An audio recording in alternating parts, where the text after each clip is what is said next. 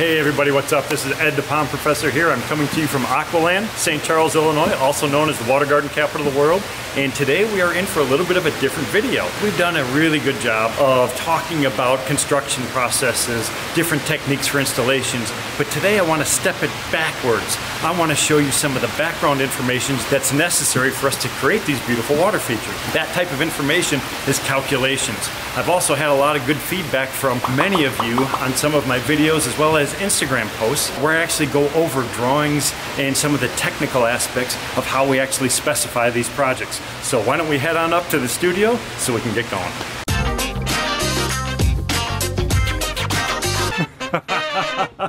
Alright, so we're up in our studio right now, and I'm going to go through the actual drawing for Iguanaland. This particular area over at Iguanaland is kind of in between two of the turtle sections. So he has the Chelonian section on one area, and then he has all these other tanks where the aquatic turtles are going to actually live. So this little drainage spot in between is very long and it's very narrow, so we want to maximize this space. So my initial thought, I love having lots of curves and things like that. It's going to replicate actually a natural system, which is going to be more sinuous. Maybe something like that, approximately. This section over here, this is gonna be the pump area. So this is what we call an intake bay. There will be 2 pump vaults located in there, and then a bunch of aqua blocks. So those aqua blocks, it's gonna be the pre-filter for the pond. A pond of this size, you could actually get away with going with 2 standard skimmer systems, but because it's a zoological organization, because they have a ton of stuff to do, I wanna minimize their maintenance. So the way to minimize maintenance is with the pre-filter. So this is gonna capture all incoming debris. The pumps are actually housed down at the bottom. As you have this little foot coming out, kind of going like that. The pump actually sits down inside of here. You have a pipe coming up, discharging out, and then in front of all this, we have those aqua blocks. On top of the aqua blocks, we're gonna have a big boulder kind of disguising the edge of the pump vault, and then we're gonna have some large river stone going over the top. Now the rubber liner actually goes all the way around all this stuff, and then the water level is right here. So what this is gonna do is the pumps are discharging water out of this vault. Water from the pond wants to refill it. All that debris is going to get sucked into this little catch basin. So the bigger you make this, the longer you can go between maintenance procedures. So this will allow for leaf debris, lawn clippings, any organic compounds, uneaten fish food and things like that to be drawn into this area.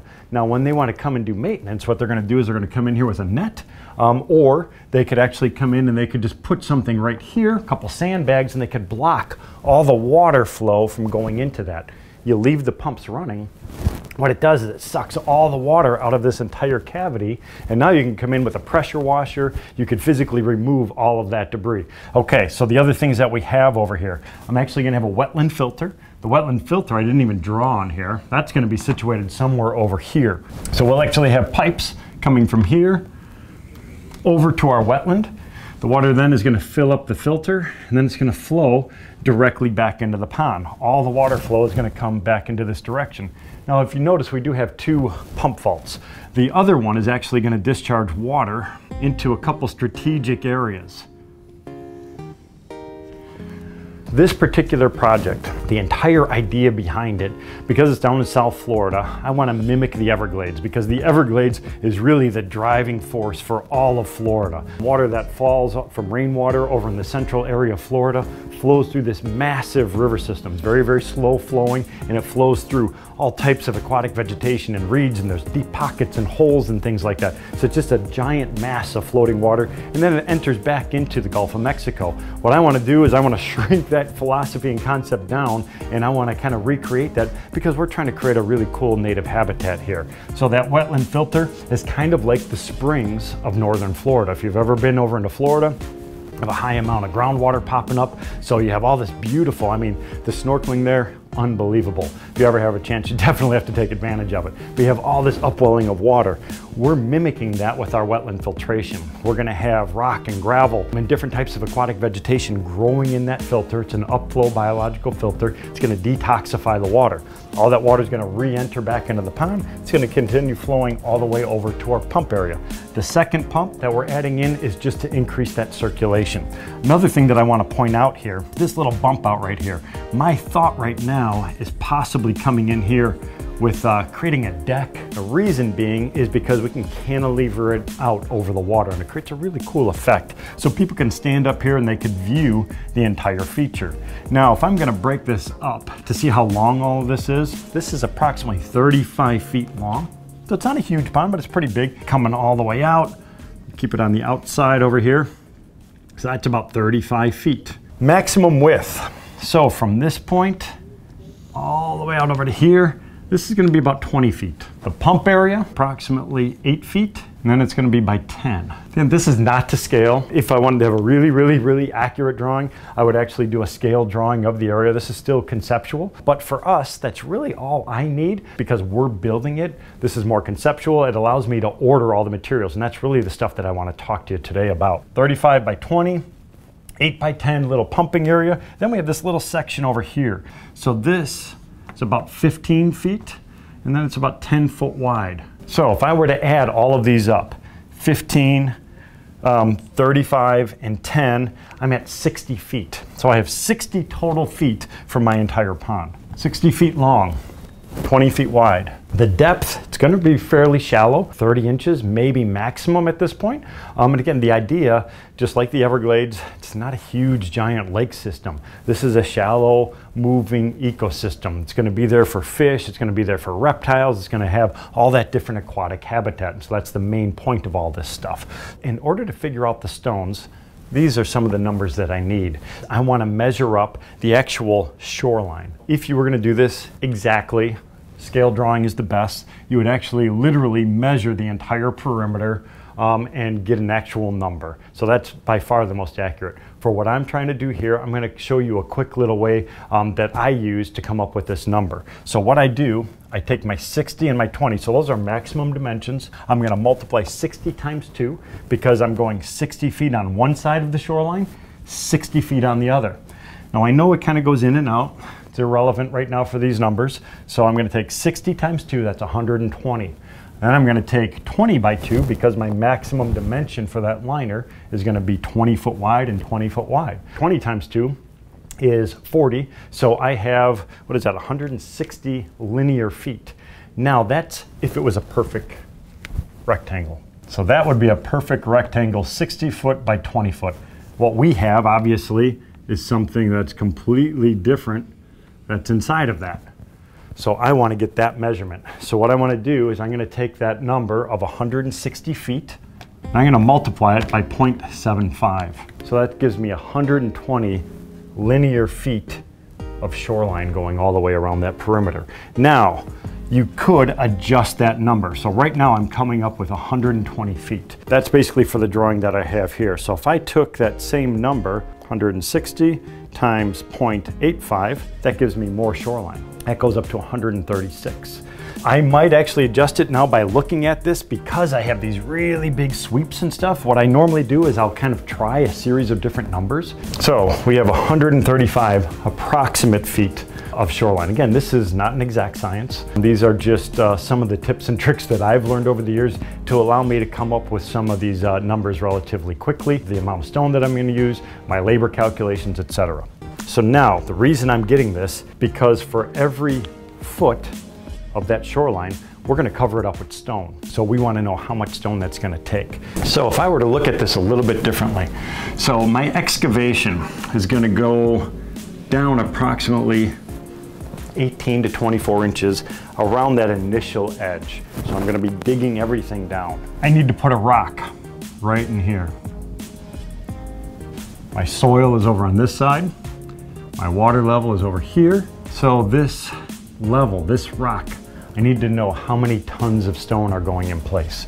So let's say that this rock from here all the way down to the bottom is 24 inches. The reason I chose 24 is I want the rock above my soil And the bottom section of the rock is actually going to be buried in river stone. So the actual area that you're actually going to see underwater, it's actually going to be 16 inches or so. So I want to make sure that some of that rock, I have the necessary amount below gravel as well as above. So I'm going to say 24 inches. We have 135 feet. We have a rock that's 24 inches, so times 2 feet. That's going to give us the face feet. Now what we need to do is we have to figure the depth of the stone. So how thick are those stones? If I were creating a massive pond, the one here at our office, I have some huge rocks that are 5, 6, 8 feet wide. On a pond of this scale, that would take up a significant portion of the pond. So I don't need to go that big. So this rock is going to be approximately 24 inches tall, maybe only, again, this is an average. We'll say it's about 1.5 feet. So 18 inches, 1.5 feet. 135 times 2 times 1.5. That's going to give me 405 cubic feet. 405 cubic feet. Now what we need to do is we need to get that number into actual stone. So now what's interesting about stone is there's different types of rock. A very common stone that we use here in the Chicagoland area is what we call a Wisconsin granite. 165 pounds per cubic foot. The stone that we're going to be using down in Florida, it's a conglomerate type stone. And what I mean by that, this is the ancient seabed. So it's a combination of sand and shells and corals and all the stuff that has been compressed over time, as well as calcium carbonate that is precipitated out of the seawater, has kind of turned it into a block of concrete. But it's not solid. It's not like granite. Granite is a metamorphic stone, so it has been crushed under great pressure, depth, temperatures to really create a highly crystalline structure of the stone itself. This rock that we're doing in Florida, completely different, more porous, a lot more lighter. That's going to manipulate that number significantly, and I'm going to show you that. But I'm going to guess it's probably 135 to 140 pounds per cubic foot. So I want to take 405 times 140 pounds per cubic foot, so 56,000 pounds of stone. So I'm going to divide that by 2,000 to get it into tons. Because we're talking about larger quantities, I order it by the ton. 1 ton has 2,000 pounds of stone in it. So 28 tons of stone. So that's a significant amount. 28.35 tons. Now, if I were to go with that granite number that I was talking about, 405 times 165 divided by 2,000, 33 tons. So that adds up. That's 5 tons different. And when you're talking about weight of stone, that's actually a pretty good percentage because it takes a long time for men to pick up and move stone. So if you're moving stone by hand, the calculations that I use is 1 man will move 1 ton of rock per hour. That's moving it from the pile, placing it inside the excavation, and then going out and grabbing more. So that's 1 person. So I could figure out the number of men that I have on the project, and I could actually calculate how long it takes to do it. So what we have, we're going with 28 tons. This is the stone just for this top edge. Then what we have to do is we have to figure out the area for the stone that's going inside the pond, because remember I said the pond right now, this top edge is only 18 inches or so deep. We're going down approximately 30 inches deep. So we have a whole nother shelf area that's getting dug down into the bottom of the pond. We have 28 tons of stone going in so far. So now what I want to do is I'm going to figure out, again, that top edge that I have going around. Now I'm going to figure out that deep section. So I'm going to sweep this deep area right underneath that deck. Then it'll kind of sweep out, kind of mimic almost the shape that we have. So now what I want to do is I want to figure out that shoreline for this area, so that excavation area. So I need to know how far it is from here to here and from here to here. So we'll say this whole section is 25 feet, and then we're 20 foot wide, so we'll say it's 15. So we'll say this whole area is 25 by 15. Now what we'll do is we'll figure out that shoreline number again. So I have to go with 25 feet times 2, 15 times 2. I have 80 feet. If it was a square, remember that was that number. This is irregular. So again, I'm going to take 80%, 85%, so times 0.85. So 68 feet, 68 linear feet.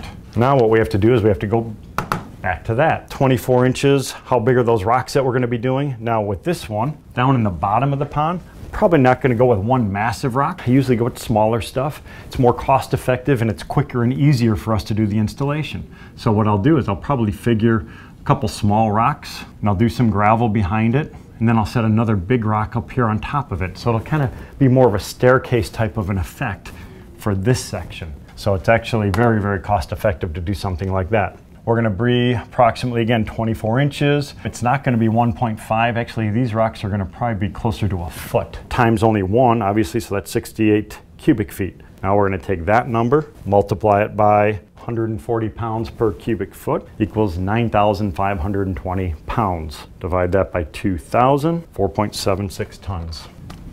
So now what I do is I'm gonna add all of these numbers up to come up with my total amount of stone. So these numbers, because my measurements aren't exactly perfect, I'm just taking rough guesstimates, I'm gonna try to add a little bit more stone. And the reason I'm adding more stone is because I wanna add in some big character boulders. We have 28 tons, 4.76. Now I'm gonna add in a few extra tons. The reason I wanna do that is because this peninsula is kind of in a high viewing area. This section over here, same thing. So I'm gonna set in a couple big giant boulders. So as you're looking across, it gives us a little bit of topography change. It kind of creates a little bit of a statement. I want the rocks, instead of just barely coming up above the edge, I want them coming up above the water. 12, 18, even 24 inches. So I want some serious stone. So when I figure those, it doesn't fit with these calculations. I'm adding it on top of everything. Even something right here on the edge of this deck. Come in with a couple big boulders. And then these little areas, these coves in between, are actually going to be filled with aquatic vegetation. So the reason I'm doing that is Florida is relatively flat, so I don't want to create mountains or anything like that. So I want to have a little bit of drama, but not anything outrageous. So that other area in between, I want to fill with aquatic vegetation, those little coves, and that's because I want to kind of blend the area between the water and the land. So I want rock, some big rock outcroppings, and then I want to disappear that edge with a lot of aquatic vegetation. So this will be all vegetation back over in this area, and then this will be terrestrial plantings on the back side of it. So that's going to create this really kind of almost that Everglades type of a look, which is predominantly vegetation. Right over here, where I have these big boulders, this will actually probably be a higher elevation. So I might kind of create a little bit of a knoll area, so a little bit higher. That will allow us to plant some other unique plant species and things like that in that section. So again, I'm trying to create everything. This is a destination area. I want people to kind of look at all these different spots. Waterfall is going to come in over in this section. All of that water is going to flow down to our intake bay. All right, so we're in back of our warehouse right now, and I pulled out a few stones to illustrate the different sizes that are available. This is a hard, very dense stone. This is another granite piece. Very hard. This one is sandstone. If I hit this, you can actually see it starting to chip away and break. This is a sedimentary rock. This is a metamorphic rock. This is much lighter. This is closer in weight to the stuff that we're going to be using down at Iguanaland. But I wanted to show you some of the different sizes that are available. You can see here, this is approximately 18 inches tall. So what I was talking about inside was 1 cubic foot of stone, 12 inch by 12 inch by 12 inch cube of this material. It's going to weigh about 140 to 150 pounds of sandstone. The material down in Florida, closer to 140 pounds. The lighter the stone is, it actually stretches out and it goes further. Granites, you're going to have a very condensed rock. And the reason I'm talking about this is it'll completely throw your calculation off by as much as 25 to 30%. That's a significant difference when you're talking about the purchase of the stone. That could cost several $100s per ton. So you have to understand how much stone you need, what type of stone that you're working with, and then how long it takes to put them in. So I hope you found some of these calculations, all this information of all the experience that we have of doing projects all over the world useful. And I look forward to seeing you down in Iguanaland.